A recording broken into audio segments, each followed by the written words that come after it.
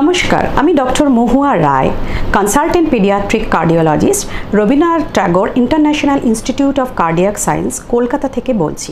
আজকে আমাদের আলোচ্য বিষয়বস্তু হলো কনজেনিটাল হার্ট ডিজিজ, অর্থাৎ কিনা বাচ্চাদের মধ্যে জন্মগত হার্টের অসুখ। প্রথমেই বলে রাখা দরকার কাকে জন্মগত হার্টের অসুখ বলা হয়। একটি শিশুর হার্টের ডেভেলপমেন্ট অর্থাৎ গঠন খুব তাড়াতাড়ি প্রেগন্যান্সিতে শুরু হয়ে যায়। মোটামুটি 8 সপ্তাহের মধ্যে বাচ্চাটির হার্টের গঠন সম্পূর্ণ হয়ে যায়। এই গুরুত্বপূর্ণ সময়ের মধ্যে যদি কোনো ত্রুটি বিচ্যুতি ঘটে গিয়ে থাকে তাহলে বাচ্চাটি হার্টের অসুখ নিয়ে জন্মগ্রহণ করে।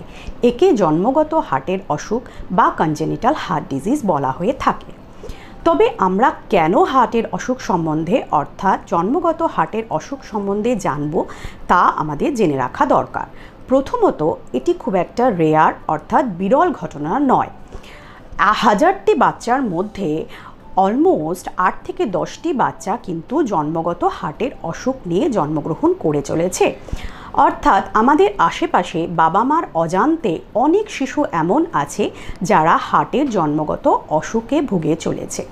দ্বিতীয়ত, ঠিক সময়ে যদি এসব বাচ্চাকে চিকিৎসা করা সম্ভব হয় তাহলে এরা একটি নতুন জীবন যাপন করতে পারে। তৃতীয়ত, এই ক্ষেত্রে হার্টের চিকিৎসার জন্য যত শীঘ্র সম্ভব রোগটি নির্ধারণ অর্থাৎ early diagnosis and early treatment করা প্রয়োজন।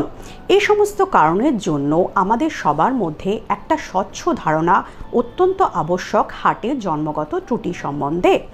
হার্টের জন্মগত ত্রুটিকে মোটামুটি দুটি ভাগে ভাগ করা যায়। প্রথমটিকে বলা হয় অ্যাসানোটিক কনজেনিটাল হার্ট ডিজিজ, দ্বিতীয়টিকে বলা হয় সায়ানোটিক কনজেনিটাল হার্ট ডিজিজ। এই অ্যাসানোটিক কনজেনিটাল হার্ট ডিজিজকে আবার দুটি মূল ভাগে ভাগ করা যায়। প্রথমটি হচ্ছে হার্টে ছিদ্র রোগ, দ্বিতীয়টিকে বলা হয় হার্টের ভালভ বন্ধ হয়ে যাওয়ার রোগ। এবার হার্টের ছিদ্র রোগগুলি সম্বন্ধে আমরা একটু জানব। হার্টের ছিদ্র কোথায় কোথায় হতে পারে? হার্টের ছিদ্রটি উপরের দুটি চেম্বারের মাঝখানে হতে পারে, যাকে অ্যাট্রিয়াল সেপ্টাল ডিফেক্ট বা এএসডি বলা হয়। হার্টের ছিদ্রটি নিচের দুটি চেম্বারের মাঝখানে হতে পারে, যাকে ভিএসডি বা ভেন্ট্রিকুলার সেপ্টাল ডিফেক্ট বলা হয়ে থাকে। তাছাড়াও হার্টের মধ্যে একটি পাইপের মতো স্ট্রাকচার থাকতে পারে যেটি মহাশিরা এবং মহাধমনীর মাঝখানে রয়ে যেতে পারে। তাকে পিডিএ বা পেটেন্ট ডাক্টাস আর্টেরিওসাস বলা হয়ে থাকে। এই ধরনের বাচ্চারা অর্থাৎ কিনা এএসডি ভিএসডি পিডিএর বাচ্চারা সাধারণত বারে বারে সর্দি কাশিতে ভুগতে থাকে, তাদের ওজন ঠিকমতো বাড়ে না, তাদের খাওয়া দাওয়ার ক্ষেত্রে অসুবিধা হতে থাকে, বিশেষত মায়ের দুধ টানবার সময় এরা হাঁপিয়ে যেতে থাকে এবং অত্যন্তভাবে ঘেমে যেতে থাকে। অন্যদিকে হার্টের ভালভ ব্লক থাকলে বা বন্ধ থাকার বাচ্চাগুলি শ্বাসকষ্ট হতে পারে। মেনলি দেখা যায় বাচ্চাগুলি খেলাধুলা করার সময় শ্বাসকষ্টে ভুগছে। তবে আশ্চর্যজনকভাবে এদের অনেক সময় কোনো ধরনের সিমটম থাকে না। শিশু বিশেষজ্ঞরা এদেরকে অন্য কোনো কারণে পরীক্ষা নিরীক্ষা করলে অর্থাৎ কিনা স্টেথোস্কোপ ছাতির উপরে বসালে একটি অ্যাবনর্মাল সাউন্ড, আমাদের পরিভাষায় যাকে মারমার বলা হয়ে থাকে, সেটি বুঝতে পারেন এবং উনি সন্দেহ করেন হয়তো বাচ্চাটি কোনো হার্টের সমস্যায় ভুগছে। তখন পেডিয়াট্রিক কার্ডিওলজিস্টের কাছে বাচ্চাটিকে পাঠান এবং পেডিয়াট্রিক কার্ডিওলজিস্ট ডিটেল ইকো করার পরে এই ধরনের অসুখ ধরা পড়ে। আজকালকার দিনে অ্যাসানোটিক কনজেনিটাল হার্ট ডিজিজ অর্থাৎ কিনা হার্টের ভালভ বন্ধ হয়ে যাওয়া বা হার্টে ফুটো থাকাকে সম্পূর্ণরূপে সুস্থ করা সম্ভব হয় ওপেন হার্ট সার্জারি ছাড়াই। যেমন হার্টের ভালভকে বেলুন দিয়ে খুলে দেওয়া সম্ভব, হার্টের ছিদ্রকে ডিভাইস দিয়ে ক্লোজ করা সম্ভব। এবার আমি বলে রাখি যে ট্রান্স ক্যাথেটার বা মাইক্রো সার্জারি কী কী অ্যাডভান্টেজ আছে ওভার ওপেন হার্ট সার্জারি। 1 নম্বর অ্যাডভান্টেজ হলো এক্ষেত্রে পার্মানেন্ট যে দাগটি ছাতির উপর হতে পারে যদি সার্জারি করানো হয় সেটিকে অ্যাভয়েড করা সম্ভব হয়। দ্বিতীয়ত, এই পদ্ধতিতে কার্ডিওপালমোনারি বাইপাসের কোনো প্রয়োজন হয় না। তার ফলে কার্ডিওপালমোনারি বাইপাস রিলেটেড হ্যাজার্ডগুলোকে সম্পূর্ণরূপে অ্যাভয়েড করা সম্ভব হয়। অন্যদিকে এই পদ্ধতিতে আমরা সাধারণত ঘুম পাড়িয়ে প্রসেসটি করি, তার ফলে অজ্ঞান করা হয় না। অজ্ঞান করার ওষুধের যে পার্শ্ব প্রতিক্রিয়ার সম্ভাবনা থেকে থাকে সেগুলোকেও সম্পূর্ণরূপে অ্যাভয়েড করা যেতে পারে। তবে সবচেয়ে চিত্তাকর্ষক যে অ্যাডভান্টেজটি আমরা দেখতে পাই সেটি হলো বাচ্চাটি এই প্রসেসের পরে অর্থাৎ কিনা balloon surgery as well as device ক্লোজারের পরে দুদিনের মধ্যে অর্থাৎ কিনা 48 to 72 আওয়ার্সের মধ্যে সম্পূর্ণ সুস্থ অবস্থায় বাড়ি চলে যেতে পারে। তবে এক্ষেত্রে যেটা বলে রাখা দরকার সেটা হলো সবার ক্ষেত্রে কিন্তু ডিভাইস ক্লোজার করা সম্ভবপর হয় না।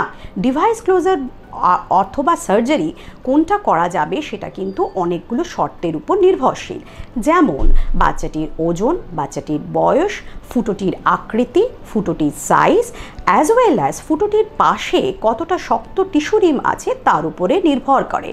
কারণ বোতাম বা ডিভাইসকে ধরে রাখার জন্য একটি শক্ত টিস্যু রিম অত্যন্ত প্রয়োজন। সেক্ষেত্রে বলে রাখা দরকার নির্দিষ্ট বাচ্চাটির ডিভাইস ক্লোজার সম্ভব নাকি ওপেন হার্ট সার্জারি করতে হবে সেটি একটি পিডিয়াট্রিক কার্ডিওলজিস্ট সম্পূর্ণরূপে পরীক্ষা নিরীক্ষা করার পরই সিদ্ধান্ত নিয়ে থাকে। এবার আমি অন্য ধরনের হার্টের অসুখ অর্থাৎ কিনা সায়ানোটিক কনজেনিটাল হার্ট ডিজিজ নিয়ে একটি দুটি কথা বলবো। সায়ানোসিস অর্থাৎ নীলবর্ণ হয়ে যাওয়ার অসুখ। এক্ষেত্রে হার্টের গঠনগত জটিল সমস্যার জন্য অশুদ্ধ নীল রক্ত এবং শুদ্ধ লাল রক্ত সম্পূর্ণরূপে মিলেমিশে যায়, যার ফলে বাচ্চাটি নীলবর্ণ হয়ে যায়। এই নীলবর্ণ ভাবটি বেশি করে বোঝা যায় বাচ্চাটির নখ, ঠোঁট এবং অনেক সময় সম্পূর্ণ ত্বকেও।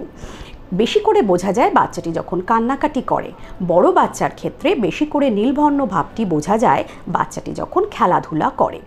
বেশিরভাগ ক্ষেত্রে সায়ানোটিক কনজেনিটাল হার্ট ডিজিজের জন্য ওপেন হার্ট সার্জারি প্রয়োজন হয়ে থাকে। অনেক সময় একাধিক ওপেন হার্ট সার্জারিও করতে হতে পারে। কোন বয়সে সার্জারিগুলি করতে হবে, কতগুলি সার্জারি লাগবে এবং কী ধরনের সার্জারি লাগবে সেগুলি সম্পূর্ণরূপে নির্ভর করে বাচ্চাটির হার্টের জটিলতার উপর। সাধারণত একজন পেডিয়াট্রিক কার্ডিওলজিস্ট ডিটেল ইকো করবার পরই সিদ্ধান্ত নিয়ে থাকেন। তবে অনেক সময় সিদ্ধান্ত নেওয়ার জন্য কার্ডিয়াক অ্যাঞ্জিও বা সিটি অ্যাঞ্জিওগ্রামও করতে হতে পারে। এক্ষেত্রে বলে রাখা দরকার জটিল হার্টের সমস্যার সার্জারির সফলতা অনেকাংশে নির্ভর করে মাল্টিডিসিপ্লিনারি টিম অ্যাপ্রোচের উপর।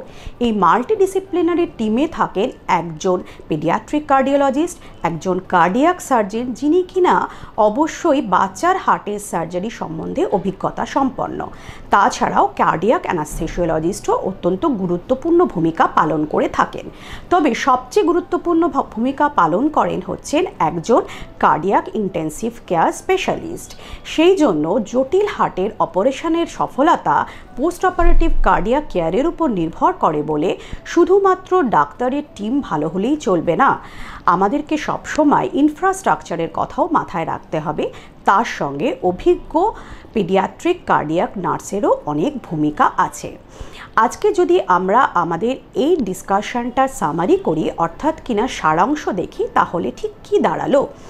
1 নম্বর, আমাদের আশেপাশে এমন অনেক বাচ্চা আছে যারা কনজেনিটাল হার্ট ডিজিজে ভুগে চলেছেন, কারণ এটি খুব একটা রেয়ার ডিজিজ নয়। এর অনেক সংখ্যক বাচ্চা পাওয়া যাবে যারা হয়তো বাবা মার অজান্তে এই ধরনের হার্টের অসুখে ভুগছেন। আমাদের দায়িত্ব তাদেরকে খুঁজে বার করা। দ্বিতীয়ত, আজকালকার দিনে সম্পূর্ণভাবে এই ধরনের বাচ্চাকে সুস্থ করা সম্ভব। যেমন আমি আগেই বলেছি, ট্রান্সক্যাথেটার বা ডিভাইস ক্লোজার অথবা সার্জারির মাধ্যমে এদেরকে সম্পূর্ণ নতুন জীবন দেওয়া যেতে পারে। তৃতীয়ত, সাকসেসফুল আউটকামের জন্য সবচেয়ে জরুরি হচ্ছে আর্লি ডায়াগনোসিস এবং আর্লি ট্রিটমেন্ট। সেই জন্য যত তাড়াতাড়ি সম্ভব আমাদেরকে এই ধরনের বাচ্চাদেরকে খুঁজে বার করতে হবে। এমনও দেখা গেছে হার্টের জটিল সমস্যা নিয়ে জন্মগ্রহণ করার পরে যদি আমরা ঠিক সময় ট্রিটমেন্ট না চালু করি তাহলে বাচ্চাটি কয়েক সপ্তাহের মধ্যে মৃত্যুবরণ করতে পারে। অন্যদিকে অনেক সময় সঠিক চিকিৎসা ছাড়াও বাচ্চারা বেঁচে থাকে হয়তোবা, কিন্তু পরবর্তীকালে লাং এবং হার্টের সমস্যা এতই জটিল আকার ধারণ করে যে তাদের আর অপারেশন করা যা সম্ভবপর হয় না। আজকে এখানেই আমি শেষ করব। তবে একটি কথা বলতে চাই, সেটি হলো কনজেনিটাল হার্ট ডিজিজ কিন্তু শুধুমাত্র বাচ্চাদের মধ্যেই সীমাবদ্ধ নয়। ভারতীয় উপমহাদেশে এমন অনেক বড়রা রয়েছে যারা তাদের অজান্তে এই ধরনের রোগের শিকার। পরবর্তীকালে আমি adult with congenital heart disease সম্বন্ধে যথেষ্ট আলোচনা করব। ধন্যবাদ।